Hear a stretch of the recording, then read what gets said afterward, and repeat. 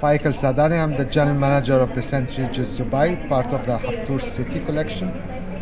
I'm Adrian Nastas and I'm the director of sales of the hotel. Good evening, gentlemen. Thank you for taking a moment to speak to Breaking Travel News. I can see two fabulous World Travel Awards in your hands there. Perhaps you could tell us how it feels to have won.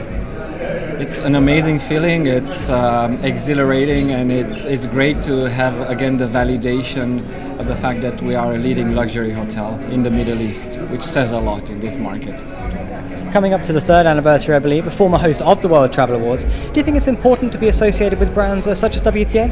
Sure, absolutely. It's an institution, World Travel Awards, established in 1993, with all the rest of the awards or the hotel's colleagues who's been recognized.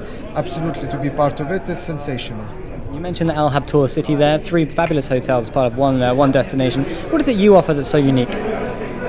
It's an urban destination within a destination, three distinguished brands, iconic in terms of St. Regis, W Weston, and Residential, and La Pearl, which just recently opened, which is a resident show within Al Habtoor City.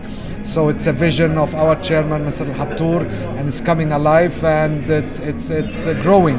And to have such a recognition is just a recognition to his vision and his establishment. Let me be the first to congratulate you both, and thank you for taking a moment to speak to us. Thank you. Thank you. Thank you.